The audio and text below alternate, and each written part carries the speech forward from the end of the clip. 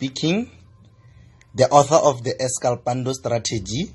The Escalpando strategy is doing the most,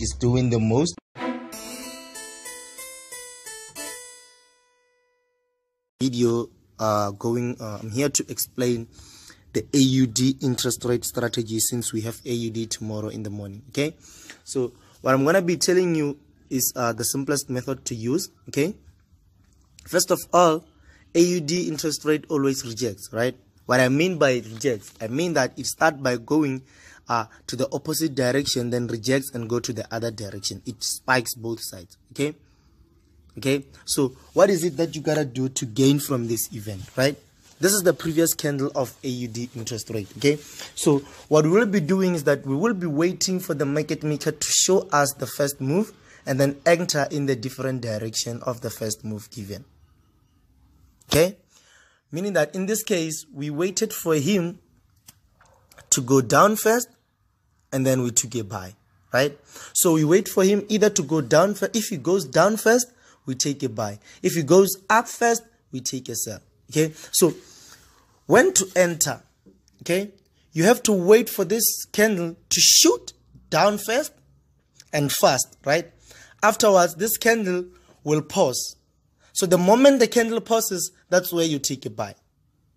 And then afterwards, you'll see profit same time. And then make sure that you're fast because interest rates move so fast, right? This will go down, will shoot down. In this case, it went down, right?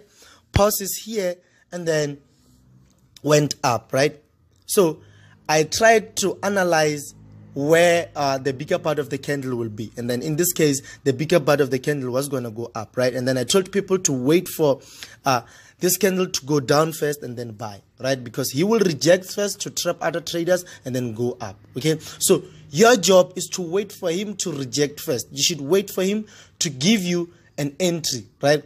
He will, if he goes up first, he will go up, reject, and then go down fast. So when he starts to reject, you take a sell. I hope you understand what I'm saying. I'm trying to make it look so simple. Like you wait for this candle to go down, okay? Afterwards, it will reject, and then you take a buy, then go up, and then you gain. You hear what I'm saying? Like in this case, I waited for this candle to go down first. It was red first, and then when it started to be to pause and start to reject, I took a buy. Again, I also took a buy here where he started. You have to have two buys. Your first buy will be here where he pauses and starts to reject. Your second buy will be from here when he starts to go up because you know that he rejected and then he's not going back where he came from, right? So you can take buys alongside the candle. You can take buys when the candle is going up. It doesn't matter, okay?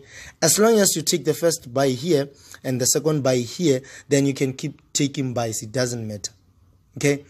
As long as you took a buy where he rejects, then you're always going to win, okay? In this case, he started by going down first, right? So I'm going to show you an example where he started by going up first, okay?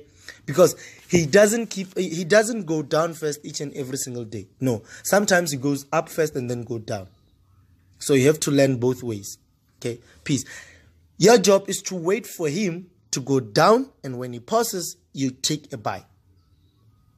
If he goes up first, when he pauses, you take a sell. And then when he reaches the point where he started at first, meaning that when this candle was red before, right? When this candle starts to be green, you take buys again.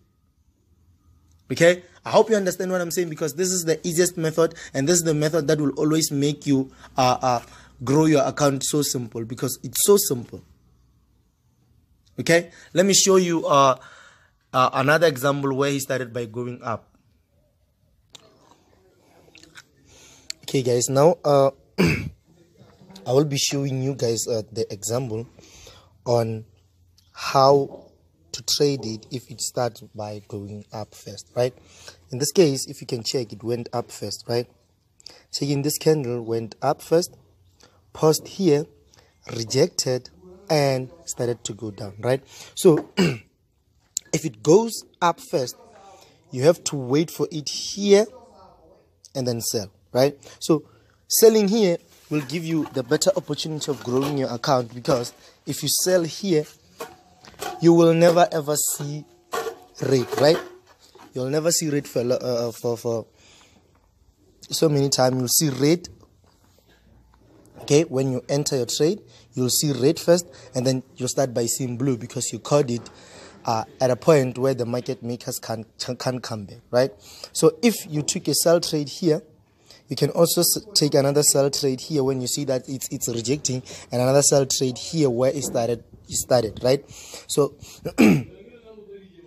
when this candle comes out, right, it will go up first, okay, pauses, you take a sell, it will give you profit. So the moment when you see profit, you keep selling, because you know that the market makers will never come back to this point because they rejected on this point, right? They will have to go down, and then when they keep going down, you keep selling, because you know that you have been analyzing the market, and then you saw that it can be you see a better chance of the market falling, right? So when you see a better chance of the market falling, you have to wait for it to go up first, and then you take a sell. It's always simple, right? I hope you understand what I'm saying, because this is really important. You wait for it to go up, you will stop here, you take a sell, the candle will still be green.